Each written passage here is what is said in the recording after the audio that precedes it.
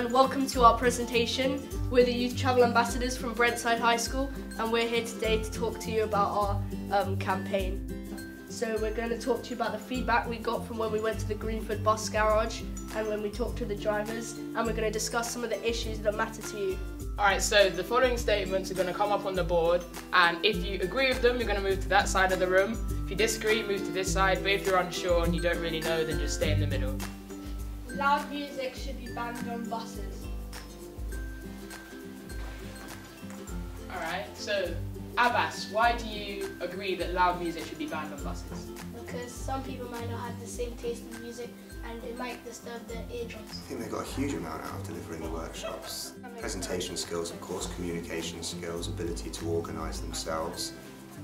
But more than those skills, I think they got the ability to see an idea that they'd had and they'd discussed and they'd refined actually be realised in practice, and so they got the feeling that they can be effective in the world even as young people.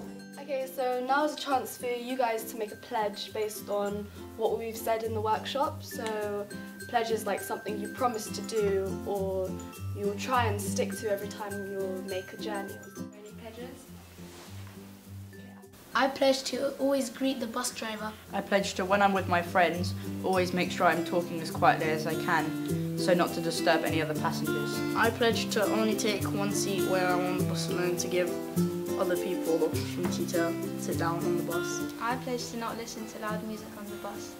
I pledge to not mess around outside the bus stop. I was really very pleasantly surprised by how they responded, because you might think that it not coming from a teacher, students would take it less seriously, but once the students who were receiving the workshop realised how serious the YTAs were about their work, how committed and passionate they were, the students then took it seriously themselves and respected it, and as a result I think they paid more attention than they would have done if it had just been a teacher that they were very used to listening to.